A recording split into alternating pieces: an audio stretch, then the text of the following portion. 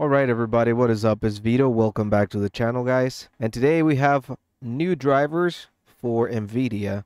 So this is going to be the 52737, and it was released yesterday, December 1st, 2022. You go ahead and download it.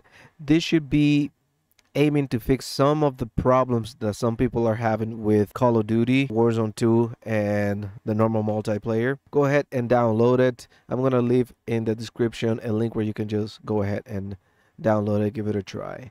Also, you can open up the GeForce Experience if you have it installed, and just go to the drivers, and then it's going to give you the option to download it right here. All right. So yeah, man, after Nate Shot on a live stream said that the game was trash and they made more than $1 billion, and the game was like still broken and crashing, they partnered up with some people in Nvidia and started to work on a fix for it. So give these drivers a try. It might fix your problems. Alright guys, leave a like, subscribe to the channel if you haven't already, and catch me when I'm streaming live. I'll see you in the next one.